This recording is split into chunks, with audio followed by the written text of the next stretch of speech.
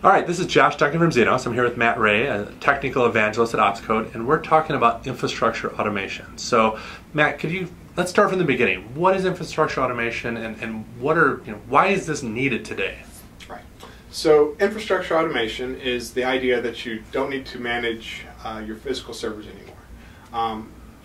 In today's environments, a lot of infrastructure is being deployed in the cloud or in virtualized environments where you don't actually have a physical machine backing your server. So what Chef allows you to do is to easily deploy applications into these environments.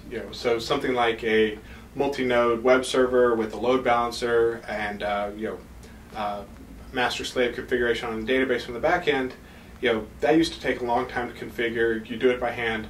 With tools like Chef, you're going to automate that. You're going to write up a cookbook, is what we call them, describing how your infrastructure is going to work.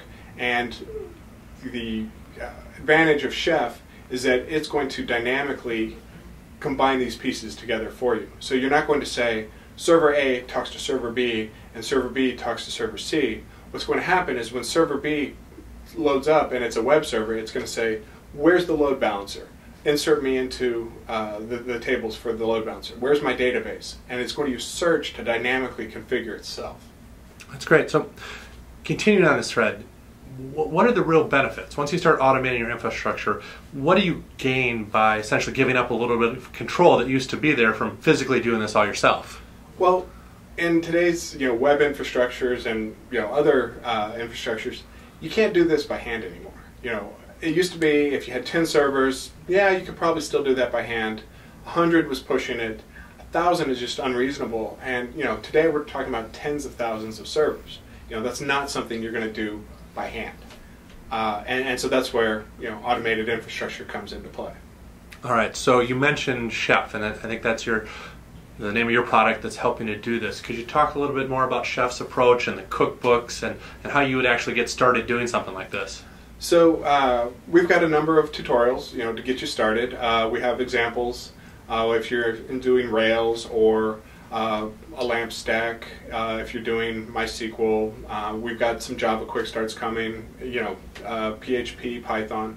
Those are all coming or already out. And there's a lot of documentation in our community as well. We've got a very active community, people extending Chef. Chef is licensed under the Apache license, so we get a lot of external contributors. Over 200 last time I counted. People supplying patches or new cookbooks, and then a lot of our code is developed out on GitHub, and so there are a lot of people forking our cookbook sites, adding new ones. Just new stuff all the time. That's great. I know one of the examples I recently saw you working on was a Zenoss cookbook. So, should you talk a little bit about that and the little, I guess, the demo that you're working on? Sure.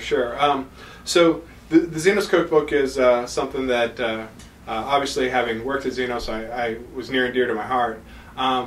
What the Zenoss cookbook does is it automatically deploys a Zenoss server. Not too exciting by itself, but it takes that server. It applies all the latest patches with ZenPatch. It installs several ZenPacks automatically, depending on what your infrastructure is running. So right now, it installs like MySQL SSH, Apache, Linux SSH, a couple other ZenPacks. It automatically creates users and puts them in the right groups. It takes your devices that are managed by Chef and automatically puts them in the proper device classes. Rather than use discovery within Zenoss, we're going to actually say this device goes in this device class. And the reason we can do that is because we know that device is a Linux box with SSH, so server Linux SSH or server SSH Linux. That's where we're going to put it. In addition to putting devices in the right device classes, we set the locations, set them into groups, and then we use the